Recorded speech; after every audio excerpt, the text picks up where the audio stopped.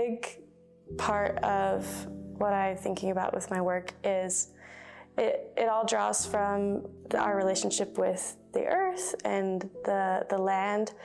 I'm thinking a lot about the spiritual aspects of the earth, especially with this show. I was thinking about kind of meditative aspects of spending time in nature and connecting with nature.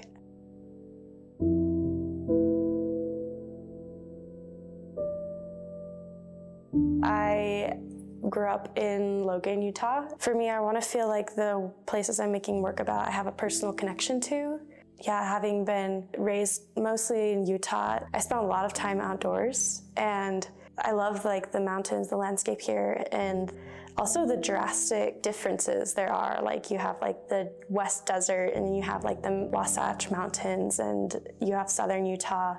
And I think it shows a lot of the diversity in the earth. We have a lot of it just here in Utah. My work consists mainly of photos and videos of performances I do, and kind of like sculptural sort of remnants from the places and the performances.